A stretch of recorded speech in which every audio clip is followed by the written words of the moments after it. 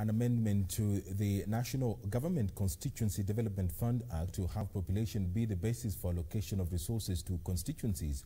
The lawmaker argues that the formulators of the act erred in prioritizing financial needs of each constituency despite the variance in population sizes. Saboti Member of Parliament Caleb Amisi, it is unfair to allocate a fixed amount of money to all constituencies vis-a-vis the existing disparity in population sizes. Kumaanisha wananchi wa Saboti ni wengi kuliko wale wa Lamu. Alafu unawapea CDF inatoshana. Hiyo ni haki kweli?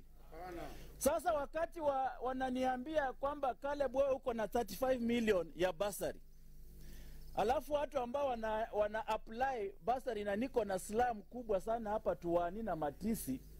Unapata Tuwani na Matisi peke yake ni 20,000. Under the National Government Constituency Development Fund, all the 290 constituencies receive 137.3 million shillings every year. Amisi argues that population must also be the yardstick in the division of revenue among the 47 county governments. Hatukuwa to devolve resources kwa shamba, ama kwa mamiti, ama kwa mamawe. Ilifaa tupe resources wananchi, si ndio hiyo?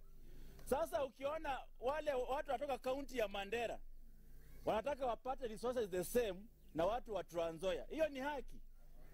Watu wako hata 200, ukiona kaunti yote watu hata wafiki 200. Alafu wataka wape mamilioni, watapeleka wapi? Senators are divided on the best way forward in ending the ongoing impasse over the revenue sharing formula.